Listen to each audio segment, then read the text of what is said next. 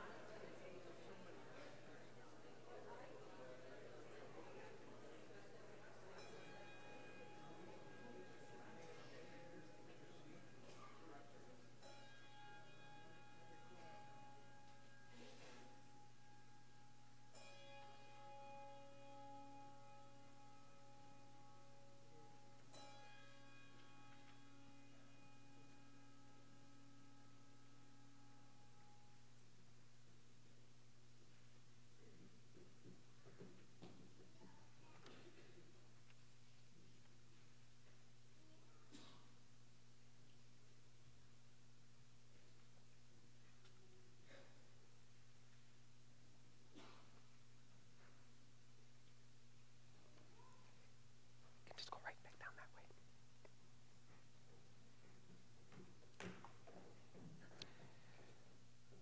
So Diane Anthony, did you see how that was done?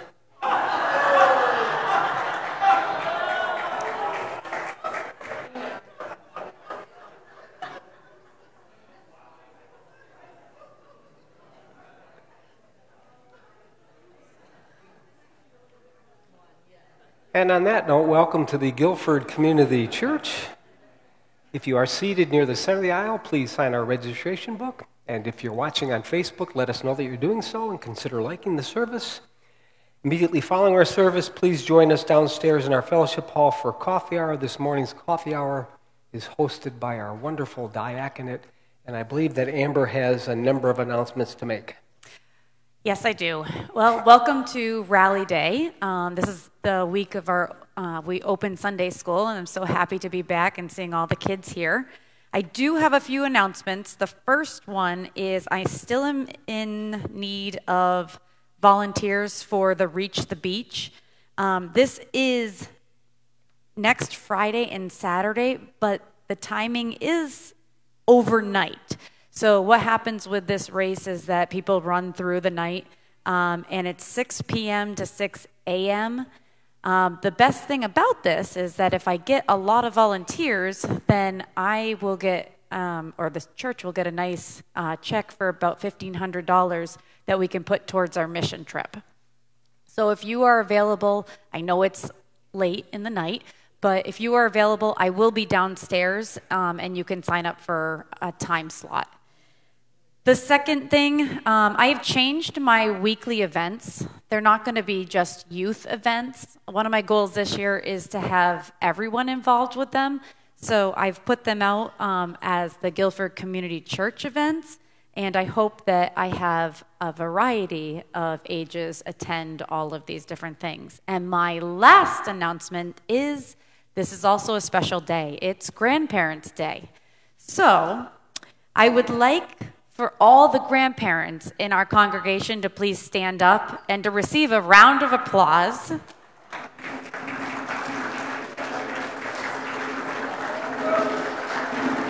We are so, if you could remain standing, we're so lucky to have so many wonderful people, and you grandparents are just amazing in our congregation, and I want to share a little prayer for you. It's called Grandparents' Day Prayer. Lord God Almighty, bless our grandparents with long life, happiness, and health.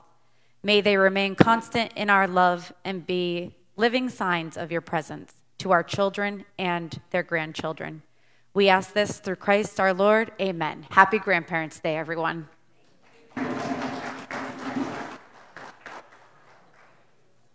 Thank you, Amber. And now just take a moment to reflect on why we've gathered here today.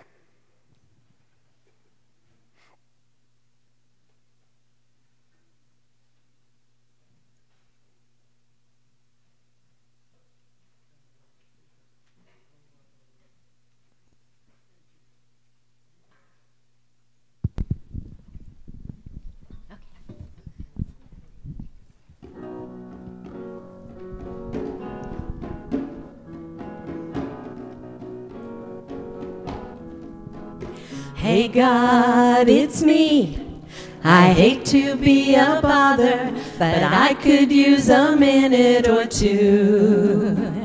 Yeah, I'm just so heartbroken, disappointed in the way this world is coming unglued. And I can't help but wonder, are you? If you've got a little love left in your back pocket, rain it down like pennies in this wishing well of tears. I know that you're busy, but if you could hear me talking, we could use a little more heaven down here. We could use a little more heaven down here. We could use a little more heaven. We could use a little more heaven. Hey God, I know I don't hit you up that often, but the world is turning upside down. I swear it feels like all we've got is problems, and there's so many that I'm losing count. If you've got a little love left in your back pocket, rain it down like pennies in this wishing well of tears. I know that you're busy, but if you could hear me talking, we could use a little more heaven down here. We could use a little more heaven down here. We could use a little more heaven. We could use a little more heaven. Hey God, it's me. We're really going through it, and I can't help but wonder, are you? If you've got a little love left in your back pocket, rain it down like pennies in this wishing well of tears. I know that you're busy, but if you could hear me talking, we could use a little more heaven down here. We could use a little more heaven down here.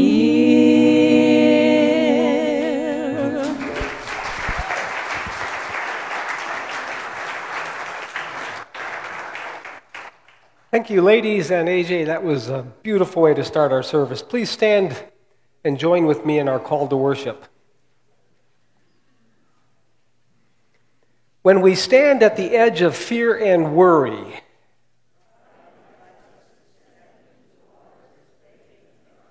when we stand at the edge of the world's pain and need,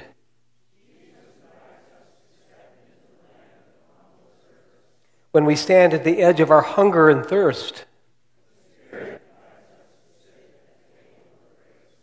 and then remain standing as we sing together hymn number 21, God Reigns O'er All the Earth.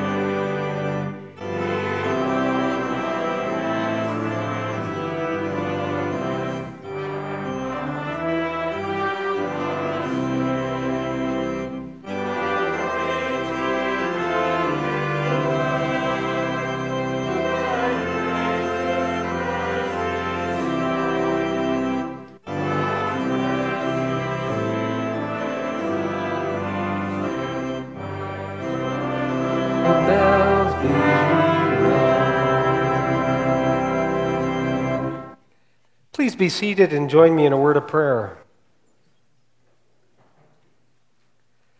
We've gathered today on this beautiful morning to this place and in this time.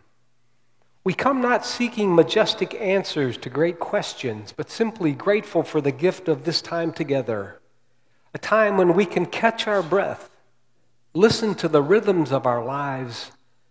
Like ancient tribes of old, we gather in the village center around a flame of ideals with an urge to recenter our lives, to be set free from the undones of our ambitious to-do list.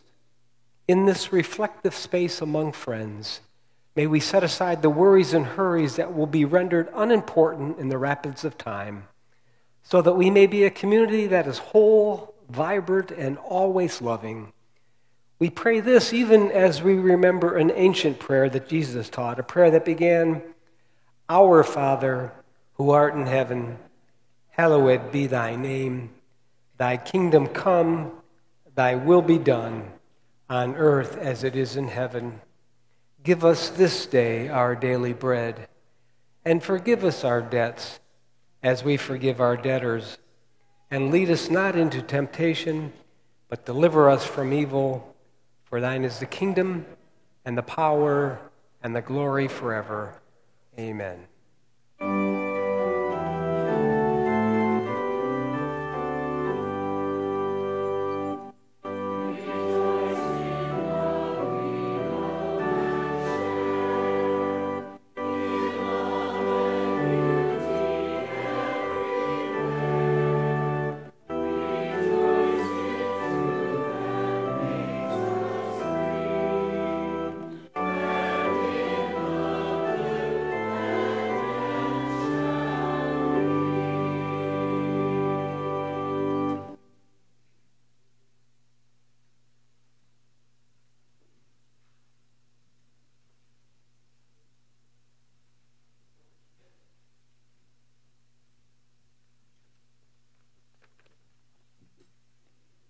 Today's reading is from the Gospel of Mark, chapter 7, verses 24 through 37. Jesus left that place and went to the vicinity of Tyre. He entered a house and did not want anyone to know it, yet he could not keep his presence secret. In fact, as soon as she heard about him, a woman whose little daughter was possessed by an impure spirit came and fell at his feet. The woman was a Greek, born in Syrian Phoenicia. She begged Jesus to drive the demon out of her daughter. "First, let the children eat all they want," he told her, "for it is not right to take the children's bread and toss it to the dogs." "Lord," she replied, "even the dogs under the table eat the children's crumbs." Then he told her, "For such a reply you may go. The demon has left your daughter." She went home and found her daughter lying on the bed and the demon gone. Then Jesus left the vicinity of Tyre and went through Sidon, down to the Sea of Galilee and into the region of Decapolis. There, some people brought to him a man who was deaf and who could hardly talk, and they begged Jesus to place his hand on him. After he took him aside, away from the crowd, Jesus put his fingers into the man's ears. Then he spit and touched the man's tongue. He looked up to heaven and with a deep sigh said to him, "Ephphatha," which means be opened.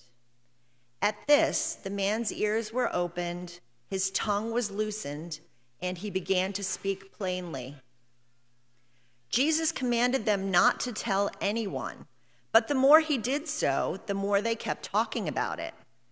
People were overwhelmed with amazement. "He has done everything well," they said. "He even makes the deaf hear and the mute speak." Here ends today's reading.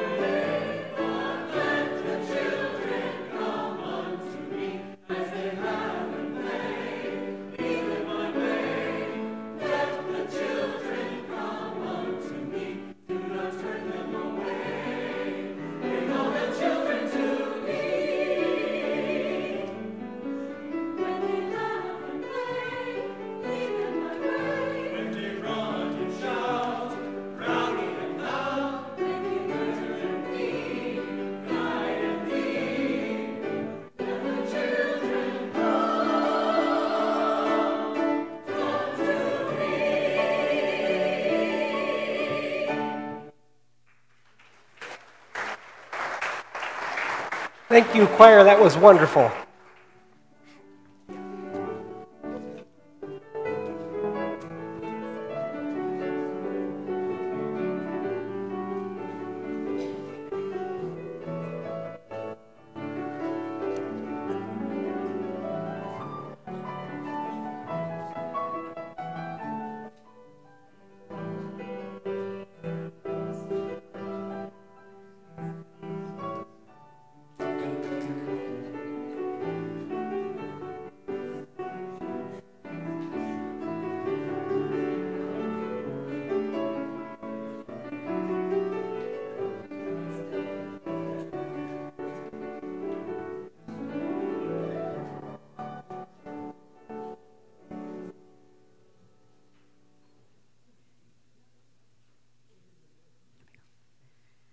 All right, as I stand here before you, I am so thankful to be able to share with you the 2021 Community Project.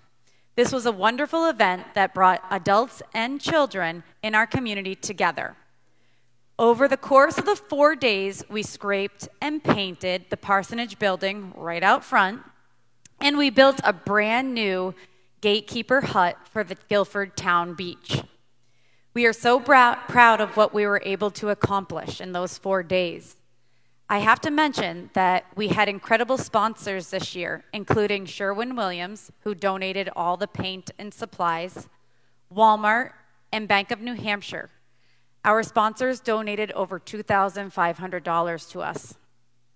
None of this would have been possible without our committee members, who are Tom Meyer-Jurgen, Carolyn Druin, Al Rollins, Donna Snow, and Michael Graham. The committee met monthly starting in January to organize and plan for these projects. And I can't thank them enough for their time, dedication, and expertise. Now, I was going to show you a video, but the projector is not working this morning. So I will send it to Melissa. She will put it on the weekly bulletin. But if the projector works next week, I'll show it to you next week. Because it was an amazing project, and it's fun to watch the timeline of it all. But if you have a chance, watch it on your own this week. Now, could I have the children come forward? And you'll share your time with me. Come on over. And while they're coming forward, if everyone could locate their children's litany or the Rally Day litany while they're doing that, that would be great. And it should be right in your bulletin.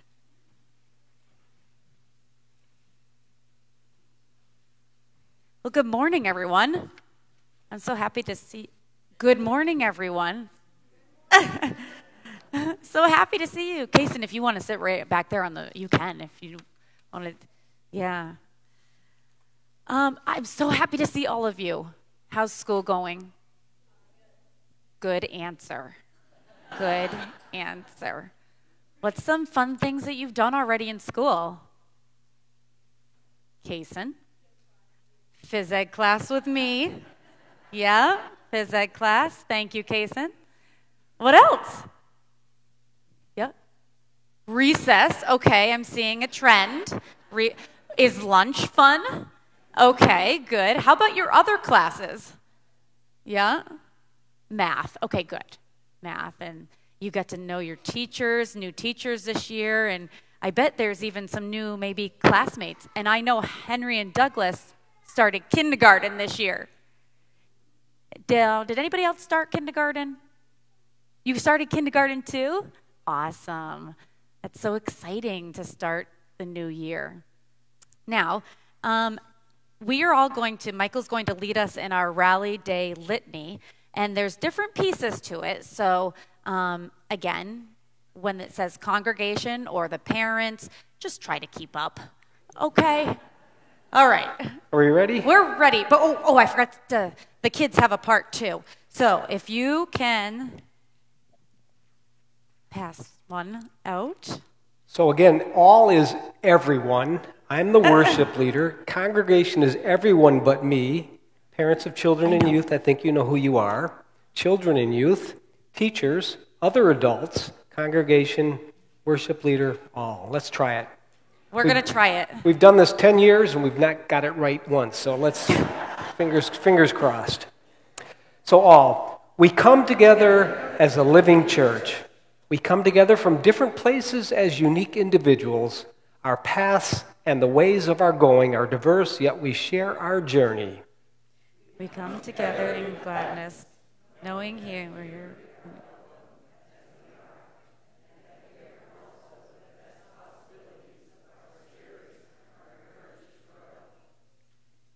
I am glad to bring my children to this church, which is for us a larger family.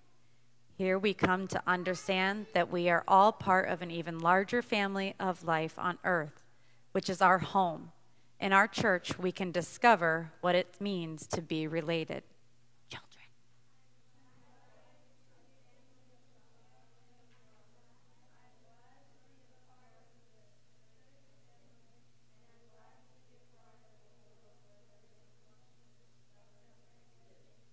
I am glad I have the opportunity to work and play and learn with the youngest people in our church. Your questions invite my wonder. Your trust encourages my hope. So I will strive to give each of you the kind of affection and respect which fosters your ability to question and to trust. We all rejoice in the children and youth who are with us on life's journey. As we cherish you, we pledge ourselves to share with you the living wisdom of our religious tradition, which is your heritage. We welcome you into our fellowship.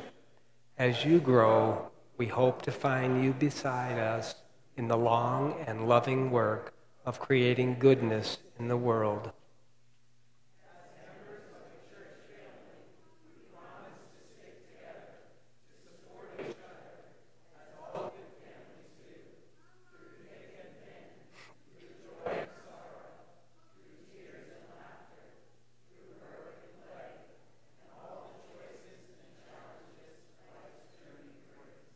As children of one creative spirit, we affirm our relationship to the larger family of life. We affirm our faith that we have within us the power and wisdom to join in the creation of a world of justice, peace, and joy. Let us strive to understand ourselves and one another and to extend the spirit of goodwill as far as our love can reach. Amen. Not bad. I think that was the best one yet. Yeah. We're doing better. So, April, could you do me a favor and collect all these from the kids right now? And while she is doing that, I want to talk to you about what happened last year. Last year, each month, we focused on a specific word. Does anybody remember what that word is? Community. And that was our focus. And we did some fun activities together. Can you remember what we did with the congregation, some of them? Yep. We made the rocks. Yep, we painted rocks. Does anybody else remember what we did? Any other member? We had some pen pals. We did our kindness, our heart kindness poster downstairs. We did our thumbprints. Do you remember that? We did our thumbprints. Well, this year, I'm excited to share with everyone that our word, that our monthly word is going to be connections, okay? I need your help with something. I would like for you guys to stand in a line right here, but I need some people back there as well. And we're going to try something. I have no idea if it's actually going to work. So could you guys stand in a line right here? And I'm going to have, Landon, you're going to hold this. And this string, you're going to stay right there. You're going to face the congregation. This string is going to be passed, Mrs. Hill. This string's going to be passed all the way back. So could you pass it all the way back? And just, if you're near it, just hold on to it. And we're going to do one on this side of the congregation as well. So April,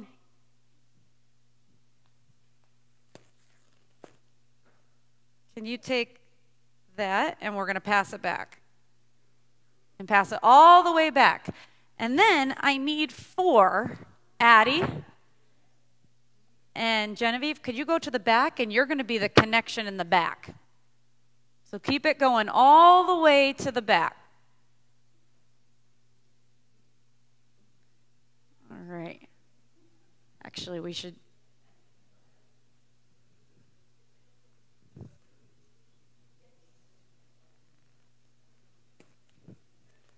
Did we make it? And then you guys, Melody, you're going to hold that. You're going to go all the way down, pass it all the way down till we get to Landon. Are we there in the back? Have we connected? Not yet. Pass it all the way down. And then right to me. All right, and then hold on to it.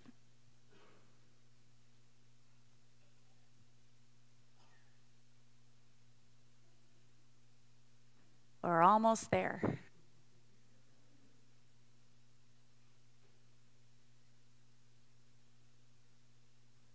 I see that the right side's a little quicker than the left side.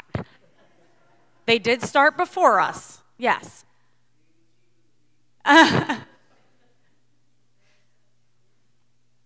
So we have built our first connection together.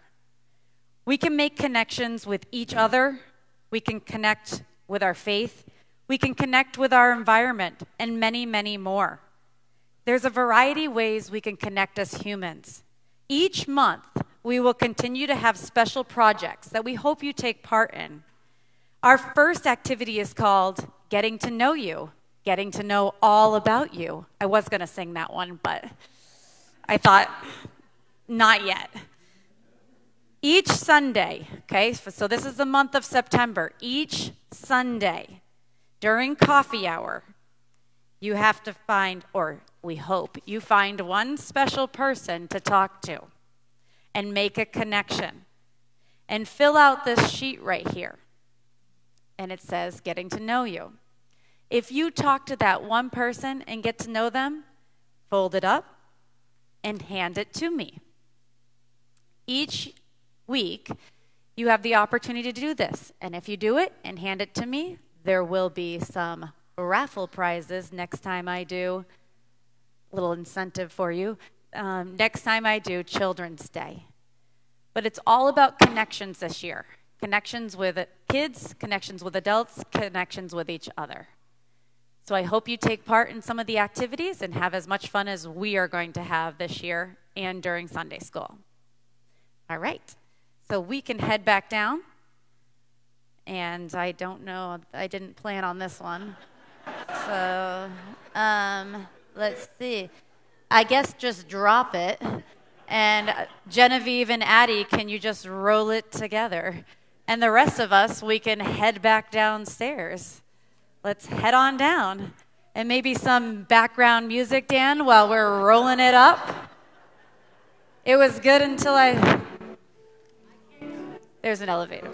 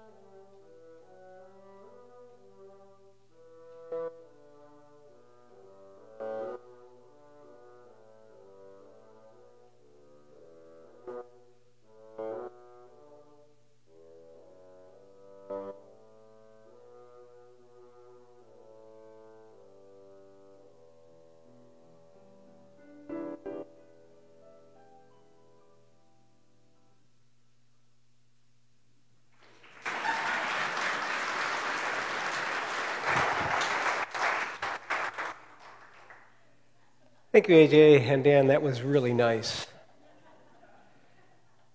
As we take a moment to be reflective, I would ask you to hold in your hearts all of you heard about the Laconia police officer who was intentionally run over. He's had successful surgery. He's actually Susan Brown's daughter's boyfriend, and it looks like he'll be out of work for at least 4 months. So I'd ask you to keep that family in your thoughts and prayers, as well as our grandson Jax, 6-year-old Jax, had surgery on his ear this past week. So let us be in a spirit of prayer.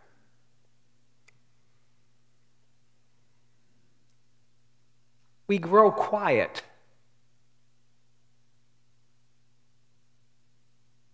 Trying to still our minds, to open our hearts. We pause to think of people near and far away for whom this might not have been a good week. People who lost loved ones. People who heard their surgeon say there's nothing else we can do.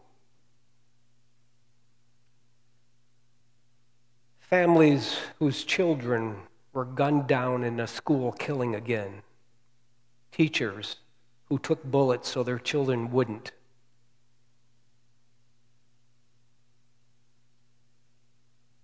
Despite all of those things, we do believe there is a spirit at work in our world,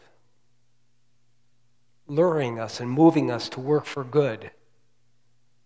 It works through human hands, but it was not made by human hands. It is a creative, sustaining, empowering presence, and we can trust it with our lives.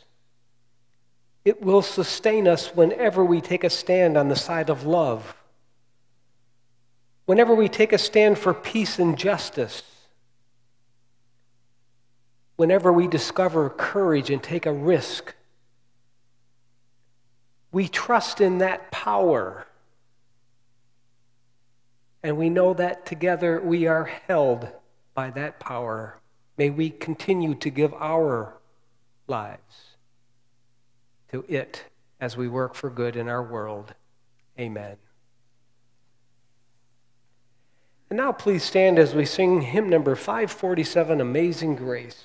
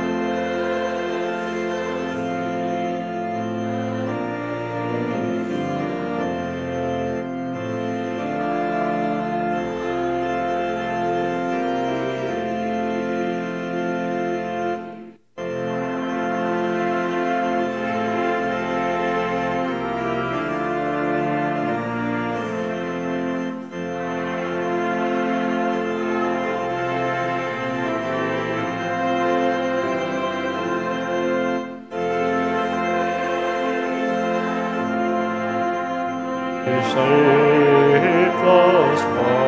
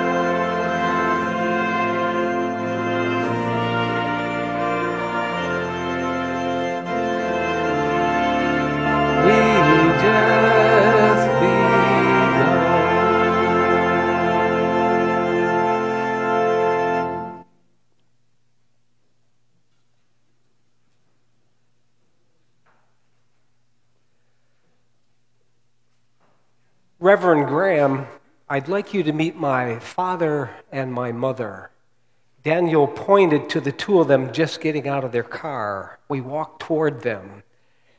Now, for months, Daniel had warned me, my father can be rather difficult, a real jerk at times. When he told me that, I told him, I've worked in the church for 3 decades.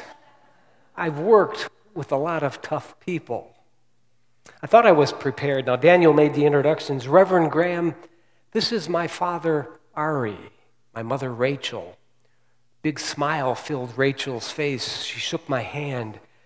I tried to shake Ari's hand. He just looked at it like he was inspecting something. And then he glared at his son. And then he barked, Daniel. That was the only word I really understood. They spoke in Hebrew for the next 2 minutes. I can read Hebrew, but I couldn't keep up with what they were saying. But Ari continued to shake his head and let out sighs of anguish. Finally, he turned away and walked away, and as he did, Rachel scampered after him, saying, it'll be okay, don't worry. Daniel apologized, I'm so sorry. My father was expecting a rabbi. Daniel's mom and dad had just arrived from Israel. That's where Daniel grew up. Now he lived in Scotland. He was a graduate student at St. Andrews. But Daniel he'd become a citizen of the world. He lived in the States for a while, in Germany for a while, in Scotland. And his faith had really grown much larger than the faith he grew up with. And his fiancée, Amy, lived right here in Gilford. Unlike Daniel's family, Amy's family was not religious at all. A justice of the peace would have been just fine for them. And when they went to church, Amy said they went to any church that wasn't Catholic. That's how she put it, anything but Catholic. I met the two of them about a year earlier. When Daniel called to meet with me, he said, I looked at your website. I think you might be able to read Hebrew. That would help. My family is Jewish, and if you could sprinkle some Hebrew into our wedding, I think that might work. And so over the past year, we met a number of times. I knew his dad was a devout, conservative Jew. And at one point, I said, why don't you just get a rabbi? He'll charge you more, but it'll make your dad happy. But Amy didn't want a rabbi. She could live with incorporating a few Jewish elements into the service, but nothing really religious, she said. Now, I worked hard to make the service something that they would really like. I watched Jewish weddings online, watched a couple of movies about Jewish weddings, and we emailed back and forth. And I thought Daniel had told his father before we met that I was a goyim, but he hadn't. Now it was time for the rehearsal to start. I called everyone together. This was up at Steel Hill. We talked through the service first. Everyone got in order. But almost every time I attempted to do something, Daniel's father interrupted me and said, that's not how we do it. I left finally frustrated. The day of the wedding came and it was raining, and I knew I would be held accountable for that. About midway through the service, I happened to make eye contact with Daniel's father. He was crying. His eyes were wet with tears, and when the service was over, he approached and apologized and said, Reverend Graham, I'm so sorry. I'm embarrassed at how I have treated you. My tradition teaches me to welcome the stranger, and I didn't do that. I said, don't worry, no big deal. I'll work it into a sermon, and everything will be fine. We shook hands, and then he kissed me on the left cheek and the right cheek. And he said, come, let's have a drink together. As I read the gospel reading this morning that Brenda did such a great job reading for us, I couldn't help but think about that Canaanite woman. I was being rejected and mistreated because of who I was, a Christian minister. I don't think I have ever experienced such hostility. And every single time I get a little worked up when I read this gospel passage, and it ought to bother you. I don't know how Jesus could treat the lady the way he did. His words embarrassed me. She begged him to cast the demon out of her daughter, and he said, "Let the children be fed first, for it is not fair to take the children's food and throw it to the dogs." Can you imagine saying that to anyone? But then I think, religion too often does that. It creates distance between people, us and them. And the funny thing is, it's always easier to see the prejudice in other people than it is to see it in ourselves. Some time ago, our daughter Katie visited, and we were on a walk through our neighborhood. And I said something about someone, and in a very loving way, she reminded me that I can be a judgmental jerk sometimes about certain people. She mentioned 2 adjectives I frequently label people with. And once we label people, they become less than human and easy to dismiss, easy to demonize. This is a prejudice I learned from my parents. And when I saw it in them, it bothered me. Yet I was completely blind to seeing it in myself. In a recent book, the Dalai Lama wonders if the world wouldn't be better with less religion. Maybe we don't need less religion. Maybe we just need less bad religion. This morning, I read this beautiful quote. Good religion is always about seeing rightly. How we see and what we see is able to, how we see is what we see, and to see rightly is to be able to be fully present without fear, without bias, and without judgment. That's how we're supposed to see. That's what good religion helps us do. Now, Jesus, like all of us, inherited a cultural map. It was clearly conflicted. There was one voice in that tradition that says we need to welcome the strangers because we once were strangers. But the louder voice declared that foreigners were bad people. They aren't the chosen. They aren't us. And Ari inherited that map. A lot of us do. But thankfully, we are, and Jesus was capable of changing, of seeing the world differently. And that's exactly what happens in this passage. Jesus is changed. He grows. He becomes a better person. And what triggers this growth? I think it's the voice of the Canaanite woman. But even the dogs eat the crumbs that fall from the master's table. I think Jesus heard those words and his heart was pierced and it was tenderized. Even the dogs. Certainly he must have thought to himself, oh my gosh, what am I doing labeling this person that way? I'm reminded of an old story. There once was an old reprobate, kind of a mix of Dennis and Rich Milligan. And he, like them, lived a wild and loose life. Too much in love with the bottle and gambling. And when he died, the minister, who was somewhat of a tyrant, insisted the man be buried outside the fence of the church cemetery. For the consecrated ground inside the fence was only for good and upstanding Christians.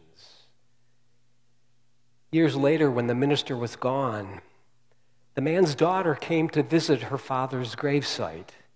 She went right to the spot where it was, but she couldn't find it. She looked all over. Frustrated, she found the cemetery caretaker and asked her, "What in the world has happened to my father's grave?" She pointed to beyond the fence where the grave was, where it should have been. And the caretaker smiled. He took the daughter's hand and led her to a grave inside the fence. But she was a little ticked off. She said, "Why did you move my father's grave?" He smiled and said, "We didn't move his grave, we moved the fence." In this divisive moment, when too many of us are quick to demonize others, to call them stupid, to quickly form our tribes, let's do what the caretaker did. Let's move the fence so that no one is excluded. Amen. And now please stand as we close this service singing hymn number 173, "You Have Come Down to the Lakeshore."